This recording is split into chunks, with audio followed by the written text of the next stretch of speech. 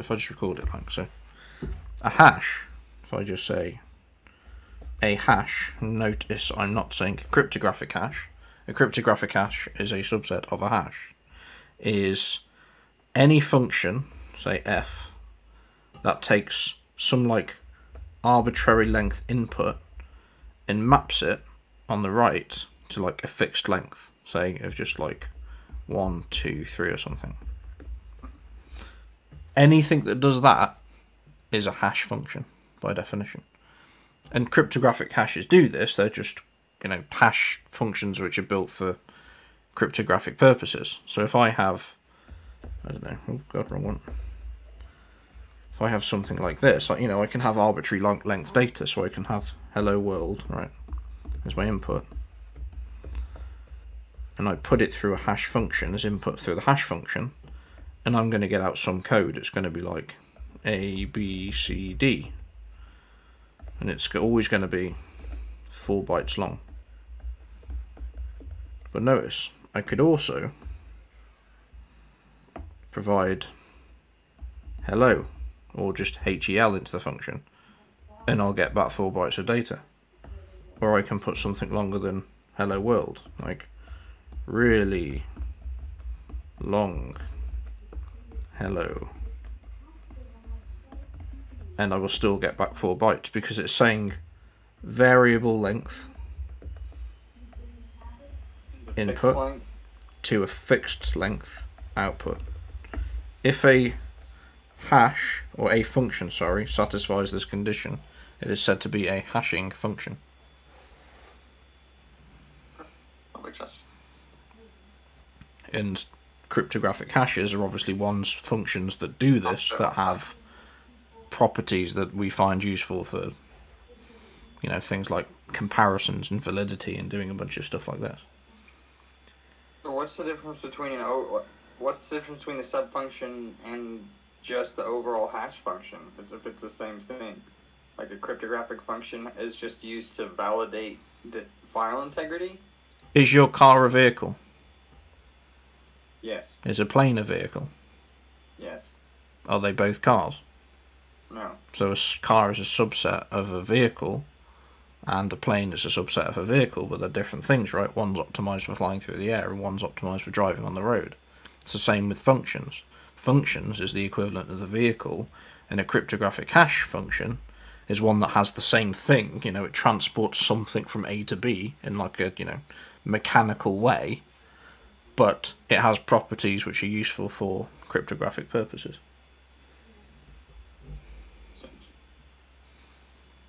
Makes sense.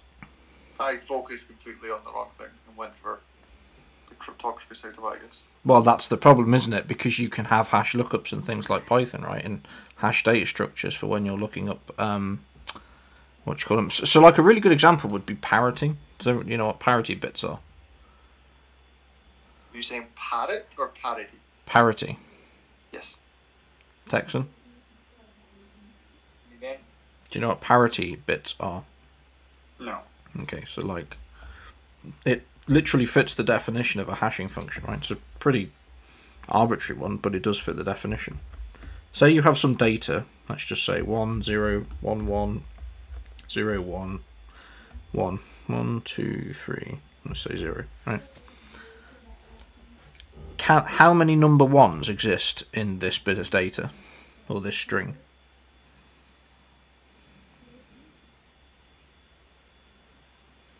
Yeah, so it has Mike just mumbled. He said 5. Oh, did he? Sorry, I didn't hear. So obviously there's 5, right? So there's 5 bits of data. Or sorry, 5 ones. It's probably a bit better actually if I just get rid of one of these zeros. So this is 1, 2, 3, 4, 5, 6, 7. So this is 7 bits long. 7 bits. And we say there is 5 ones in this string or this bit of data, right? Mm-hmm. Well, there's this function called parity checking, and the one we're going to look at today is even parity. So, literally the word even parity.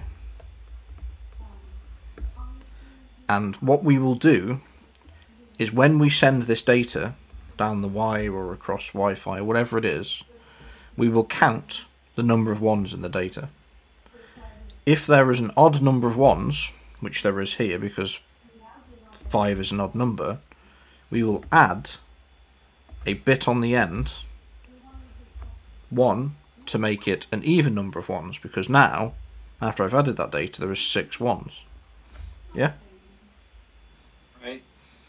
So let's say you transmit this data from person A to person B, and the person receiving this data gets the value 1 1 1 1 0 1 1 1. Right? The data's changed. In fact, the bit that's changed is this one here. This is flipped from a 0 to a 1. Make sense? We also have this parity bit at the end. So we always know that this entire string, this entire piece of data should always be even. But if we count the ones now, we say, well, there's 1, 2, 3, 4, 5, 6, 7. There's 7 ones, and we know there should be an even number. We don't know how many ones there should be or where they should be. We just know it should be even. So what we do is we know that this data has been corrupted, right? Yes. Make sense? Cool. That's called even parity. So that's kind of a really rudimentary. The really nice thing about this is very, very quick. But this kind of meets the conditions for being a hash function, because you can take any length of arbitrary data on the left, and you're always mapping it onto either a 0 or a 1, because you can also have cases where you've got, if they're already even, 0, 0, 1, 0, 1, 1. Well, there's 4 bits there, and it's already even. So the parity bit will be 0. But we can also extend this data. We can make this data longer. So we can say, well, this data can be 1, 1, 0, 1, 1. And it should be 1, 2, 3, 4, 5, 6, 7, 8. And this is still even. But the point that I was making before is that this input data on the left can be of any length, but the parity bit on the end is only 1 byte. And this meets the conditions for being a hash function, because you're taking a variable length of data on the left and you're mapping it into a fixed length bit of data on the right. Make sense? Mm-hmm. That is the definition of a hash. While we're speaking about this stuff, I could use a refresher. Teach us about Hamming codes and error correcting. Hamming codes. That's a bit of a lesson in its own right. So like, there's a uni, but I could use a refresher. So I know how they do it, but it's a bit of a It's error correcting using this, what you're describing. You can't error correct. You can error detect. You can error detect 1 bit change. I thought it was 2. Well, I mean, you can guarantee you can change 1, because like the problem is that if only one of these bits changes, then the parity will be wrong, right? Yeah. But if these 2 bits change, then the parity is correct and the data's been corrupted. So it can only guarantee up to a 1 bit change, which in a data frame of 7 bits to 1 bit, it's like higher than 1/8 or 1/7. Sorry, not 1/7. Yeah, that's using the 1 bit. But yeah. Hamming codes would use like extra parity bits. Yes, they do, and you can set them, but it's a bit of a it's not complicated, but it's a bit of a mechanical thing to sort of go through right now. The one thing, the easiest way to sort of look at, so this is error detection, right? This cannot correct your errors because it just says that an error occurred. It doesn't say where the error occurred, right? It's like a really good, and I can actually remember the name of this this type of error correction, but let me try and think. So what do we need? Let's do 9. So what we can do is we can transmit bits of data here. 0, 1, 2. 1, 2, 3, 4, 5, 6, 7, 8. Say 9. God, I really wish I could remember what it's called. And you can like arrange these bits in a grid. I think this is how QR codes work, if I remember rightly. And what you do is you map each one of these ones into the grid.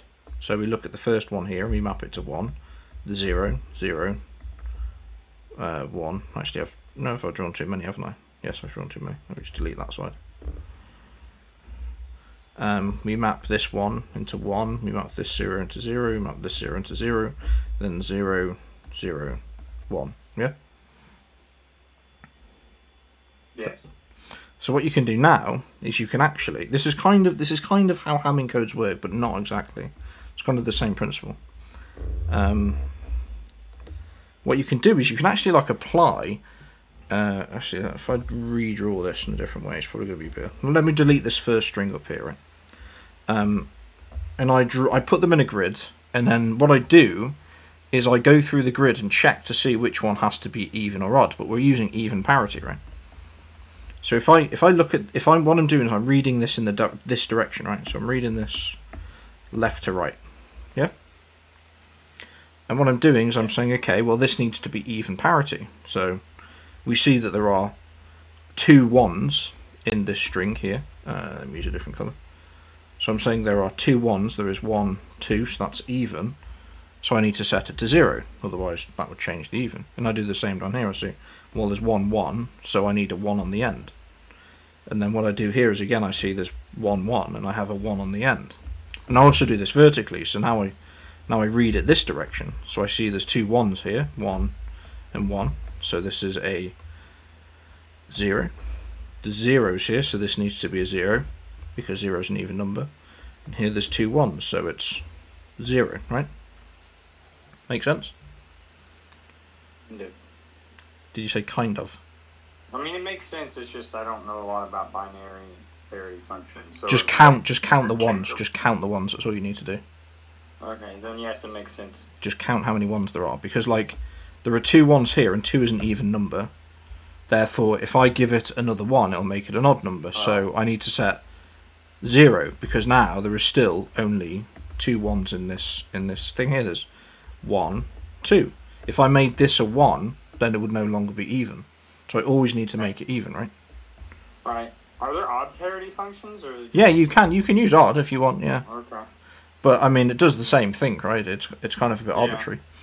But here's the really cool thing about it, right? This actually gives you more power, and actually gives you error correcting power, because let's say that this bit here changed to a 1. Yeah, flipped a bit, right? So now what happens is when the computer receives this, they go through and in this direction they'll count how many 1s there are. They'll say, is there an even number of 1s here? And there's 1, 2, so there's 2. So this 0 is correct. There's an even number of 1s. And the next one they'll say, okay, well, how many 1s are there? There's 1, 2, 3 1s. And you go, oh, right, that's different. This is supposed to be even. So we say there's like an error in this line here. And then you carry on. You say, okay, well, is there even 1s here? You go, there's 1, 2. So there's 2 1s. So that's correct. So we know there's an error somewhere on this line, right? And what you do is you start reading it vertically. So again, you go, let's have a look. Go vertically. There's 1, 1, 2 1s, so it's even. So this check passes. And now we go, how many 1s are there? We go, oh, well, there's 1, 1. So we go, oh, wow, there's an error in this direction, right? So what we do is we now know that if we do like an XY lookup on here and here, we know this bit here is wrong. So it's not a 1, so we just flip it. So we flip it back to a 0. And now everything corrects out, right?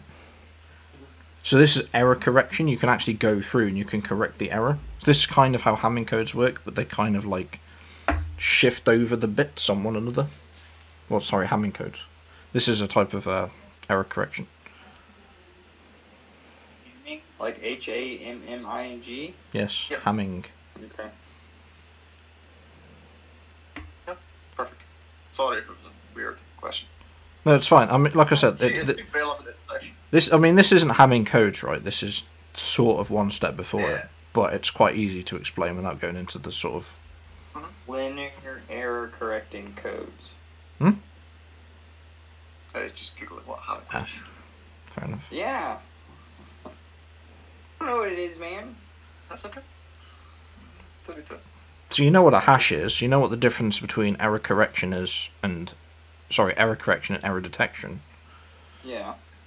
So the kind of next thing you want to look at is, okay, well, we know what a hash is, right?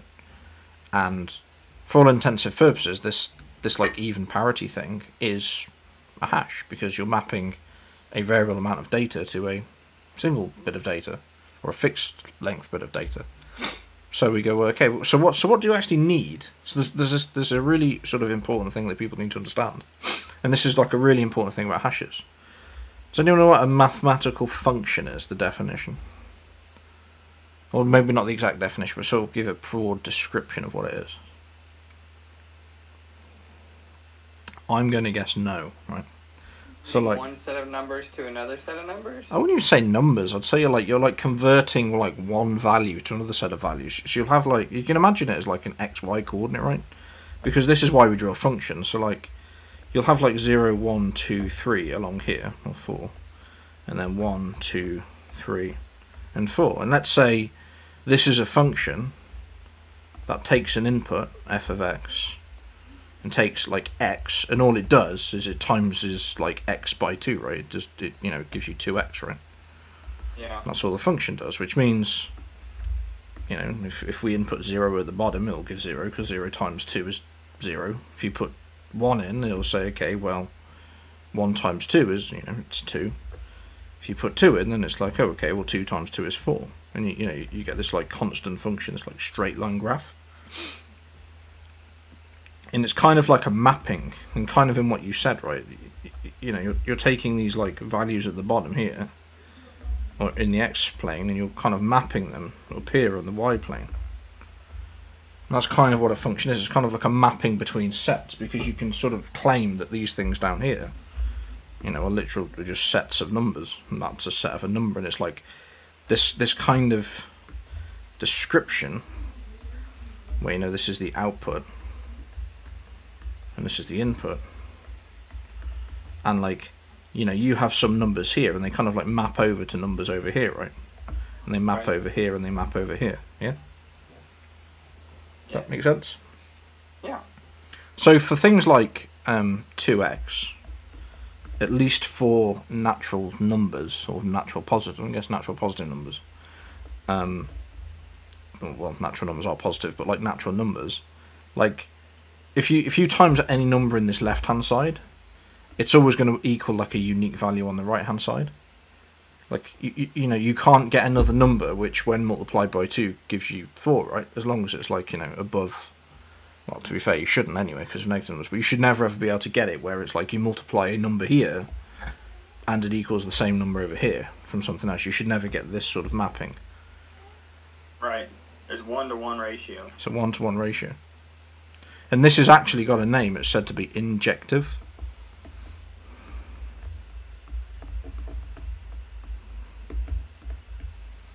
In set theory, or monomorphic in category theory, but besides the point.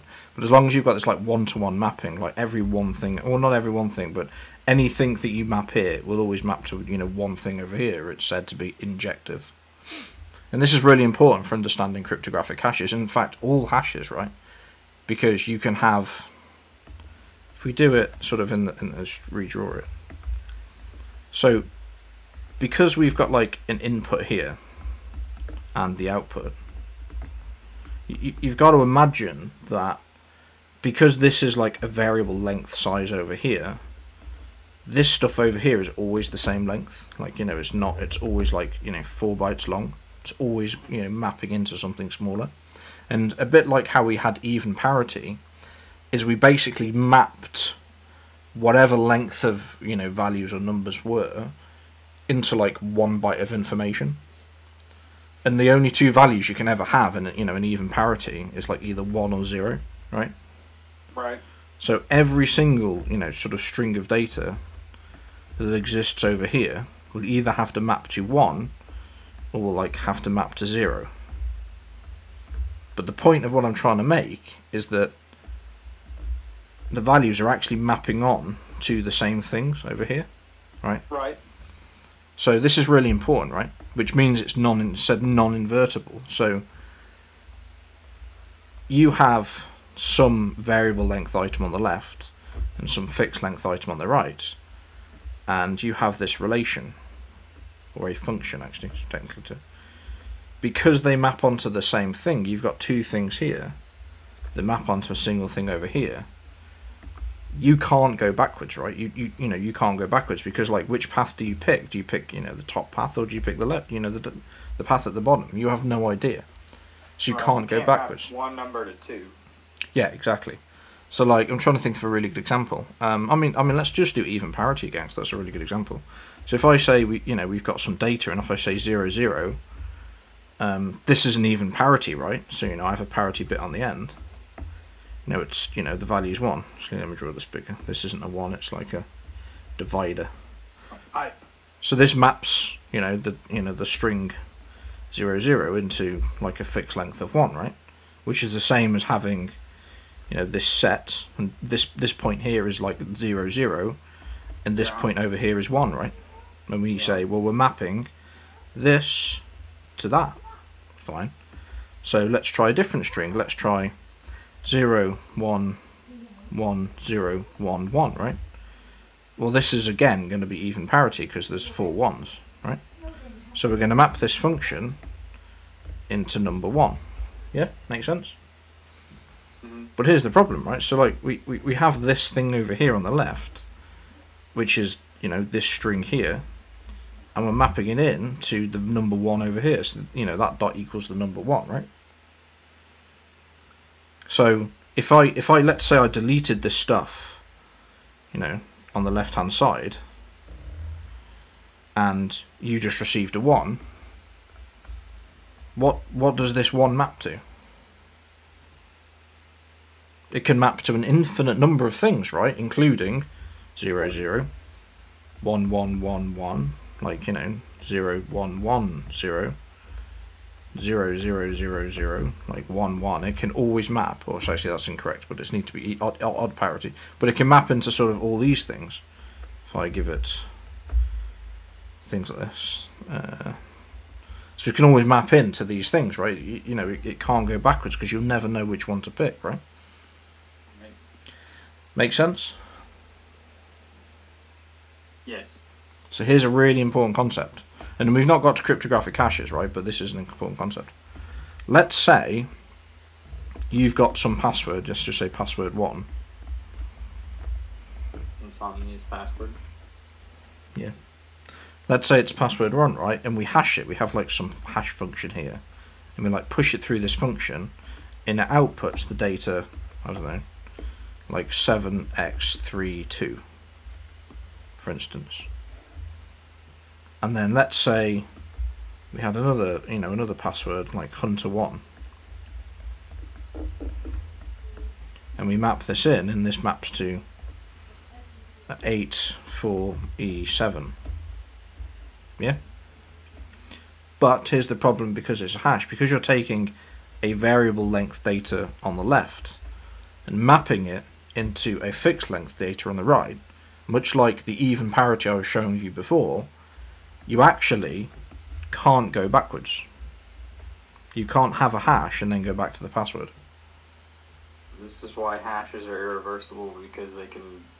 So your one hash can output multiple values, but your input variable can only goes one way. Yes. That's why hashes aren't reversible.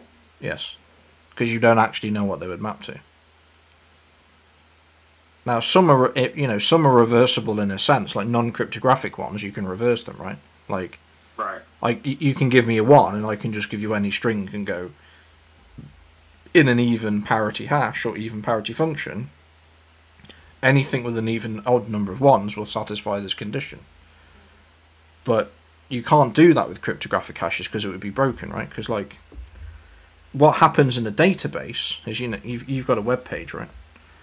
And you type in your username and password. You never want to actually have to store the password in the clear text. You never want to store it as the actual password.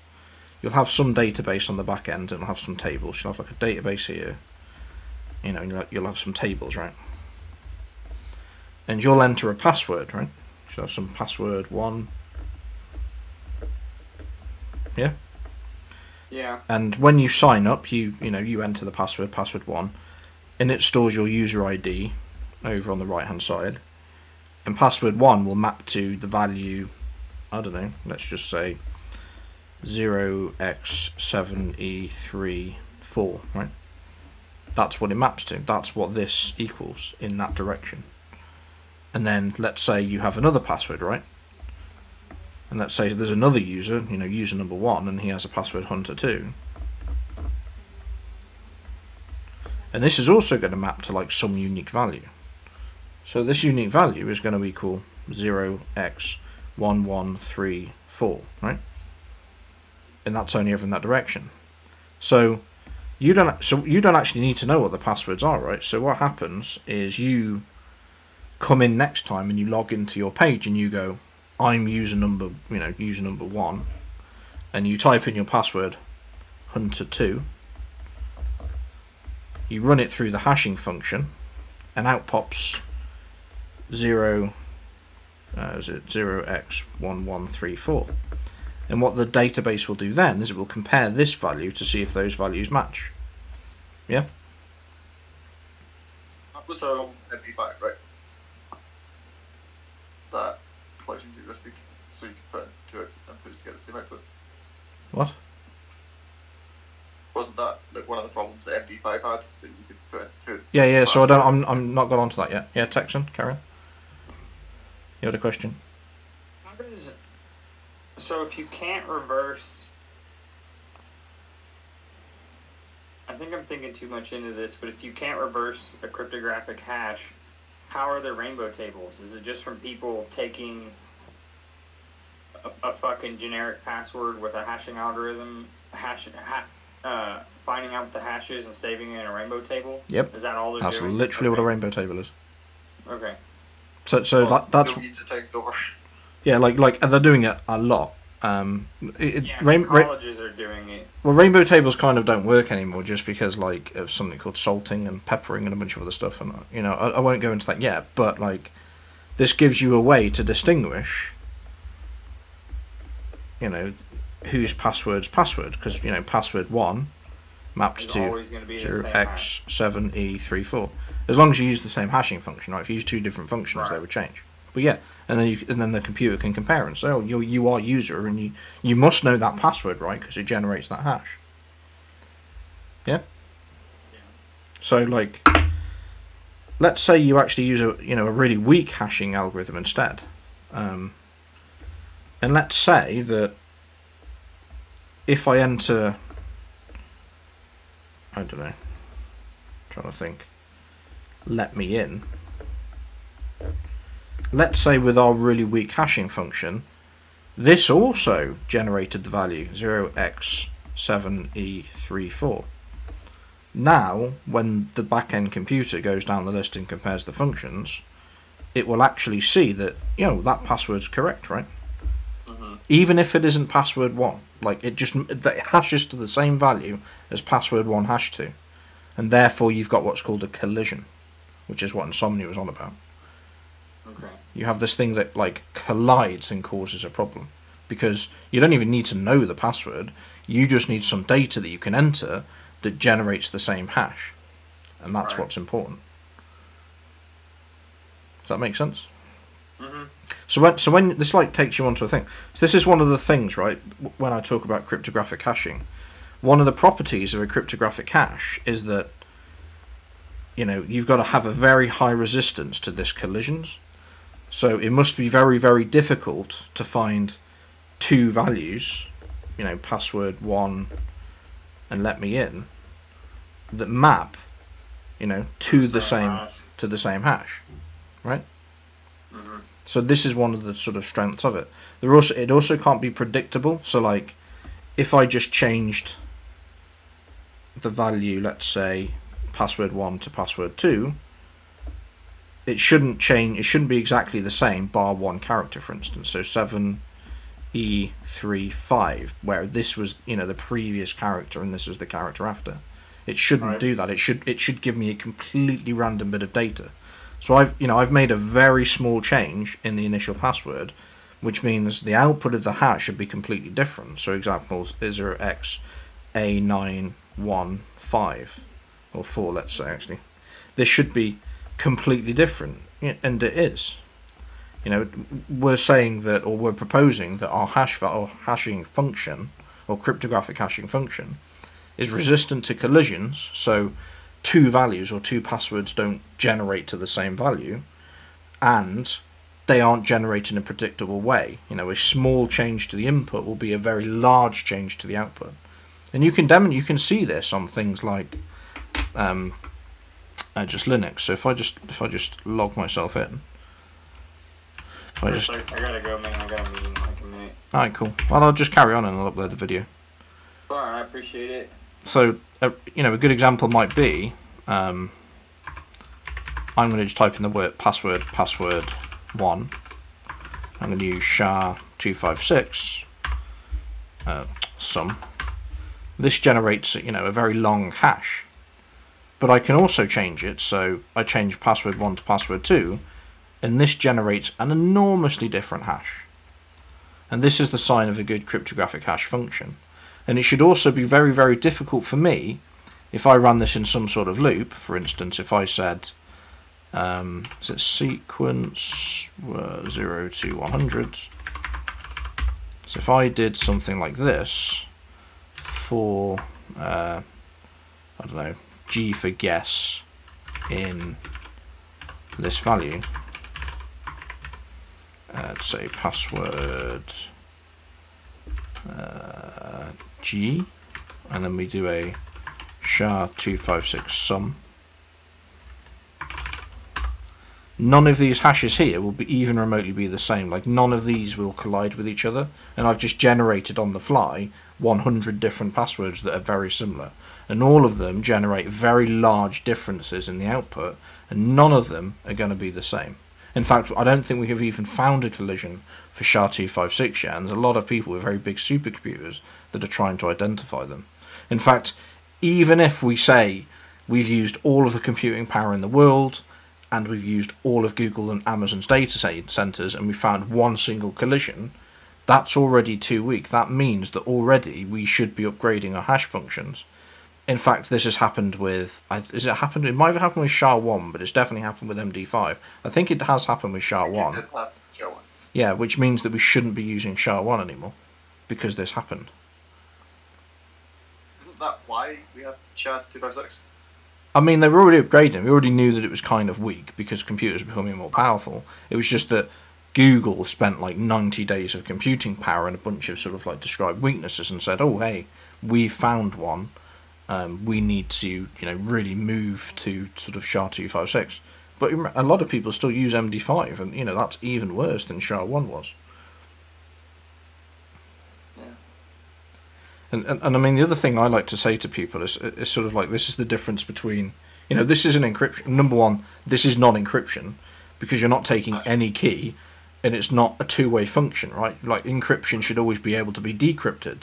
So, like, you should be able to go back and forth. You should always be able to go, oh, well, I can encrypt to some data and I can go backwards, provided I've got some, you know, key, right? But that's not the case. Hashes are one way, and they should, you know, for cryptographic purposes, they should be strong and should avoid collisions and a bunch of other things. And then people go, oh, well, how do you, you know, if you don't have a key, like, how do you guess them? And it's like what Texan said before. It's, you have, so just erase this. You have a really long list of passwords, much like what I've just done. You know, you got password 1, you know, 2, 3, 4. Passwords are all the same, and you just go in a loop. So you have some hash value. Let's say the hash value is 0x73E4, and what you're doing is you're going down the list and just saying, okay, well, I'm going to, you know, hit the first one. I'm going to generate the, you know, the hash. But this first one generated 0xa256, for instance. You get to the next one, you say, okay, well, you know, this function generated 0x9374. And then you get to this one, and it says, oh, this one generated 73E4, which means the hash that generates 73E4, at least in this context, is probably going to be password 3. So this is just cracking, right? But the other thing that Texan mentioned is that, well, you can do this every time. You can turn around and go on site and say, I'm going to go and try and crack all your passwords. Or you can pre-compute these. Before you go and do a pen test, or before you go and attack something, in fact this is kind of like what happened with Wi-Fi when SSIDs are all the same, is what you could do is you could say, well, what I'm going to do is I'm just going to compute these. I'm just going to take huge lists of passwords that I'm just going to randomly generate. Like you're going to generate all characters A to Z, you know, capital A to Z and 0 to 9 up to 10 characters long, and you're just going to run them through the MD5 algorithm and just store them on like a 400 gigabyte hard drive, or like a, let's say 400 terabyte hard drive or something, right? It should probably be that big. But it means that instead of you having to need to generate all this computing power, you just have this, you know, equivalent lists of hashes on the output. You look for the hash that you want and you go, oh, you know, that hash matches. So what I'm going to do is I'm just going to enter that password, and it makes it very, very, very, very quick to be able to look stuff up. In fact, when you look for hashes on Google, this is kind of what you're doing, because someone's already pre-computed that hash and you're just using the Google search engine as this like index lookup for hashes. That makes sense. Yep. Cool. Toasty boy? Oh, he's quiet. He's not speaking. I know he's not speaking. Nah, I'm listening. Fucking, yeah, I knew like the around it. I didn't know like the actual details of it. Yeah. So this is helpful and shit. So you know, so that's hashing, right? That's changing passwords and all that really fun stuff that, you know, people always teach it wrong, and they go, oh, a hash function does this, and I go, well, technically it doesn't, right? Because then it becomes really confusing when people hear programming terms, when they say, oh, like hash table or something, and you go, oh, that must mean it's really secure, and it's like, well, it's not, it's just a hash table. Like, it's a function that does a hash, and this is what it means. Is that all cool with everyone?